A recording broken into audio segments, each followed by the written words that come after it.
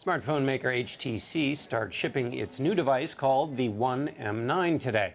But that's not what has the tech community buzzing. The company is developing a new virtual reality headset, and it's teaming up with gaming company Valve to make it all happen.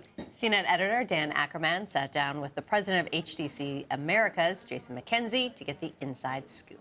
A world within ours. Wild.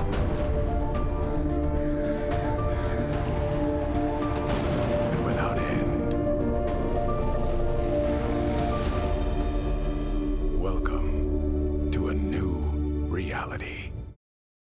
So Jason, let's talk about virtual reality. It's a concept that if you don't follow the video game industry very closely, maybe you haven't heard about since the 80s and the 90s, where maybe there were some clunky demos or it showed up in a lot of science fiction films.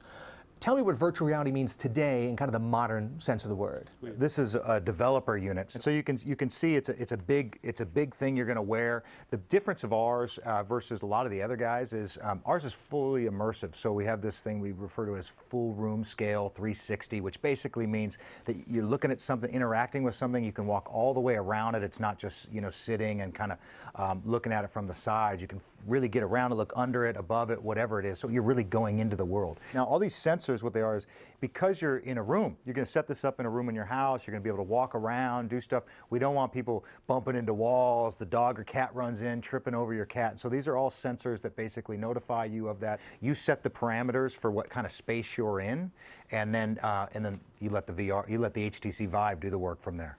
A lot of people with 3D TV, even before virtual reality, they had difficulty with the glasses.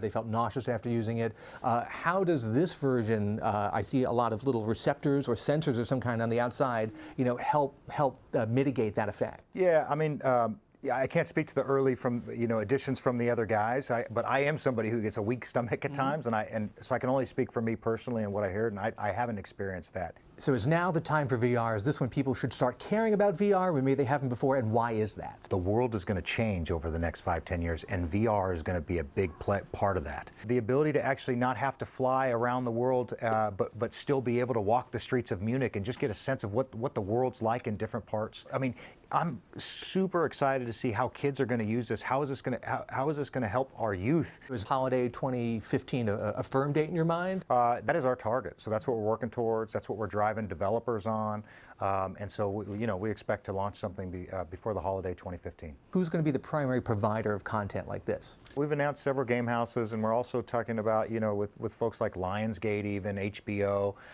really for content. So this is where that partnership with Valve really comes into play, because they've got a super strong group of developers and a reputation in this space that they deliver. How do you tell someone, whether it's a big video game company or it's a movie studio or somebody at HBO that makes great TV shows, you should make a VR version of your product, whether it's a game or a movie or a TV show? Well, all these people, as you can imagine, have seen this coming for a while, so they're excited. And our experience when we show them this is that the reaction is quite similar all the time. It's finally we have some experience that fits the vision of what VR was supposed to do and is supposed to do.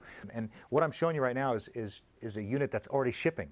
These are already in people's hands. So the fact that we could announce that and say, okay, we have something ready now, the reaction's been fantastic. So am I going to watch Game of Thrones from inside, like a battle, by looking around? Is that kind of where VR is going in terms of sort of semi-interactive experiences? Yeah, I mean, I think there's definitely, with Game of Thrones, who knows, but there's definitely the opportunity to really put you in the center of the news, if that's what it is, the center of a television program, movie, or whatever, and really change the viewer's experience so that it's a whole lot less passive. The best way I think about it is growing up, and you probably the same, you had these books called Choose Your Own Adventure, right? You could see this is Choose Your Own Adventure on steroids. I think once you see it, you can immediately see, geez, this can be awesome with things beyond gaming, education, the ability to take a kid, instead of them having to read 30 pages to learn about this time in history or this place in the world right now, to be able to put one of these things on and actually go and be there live and interact and be a part of a movement or be part of history is really fascinating, and it's something we get geeked up on.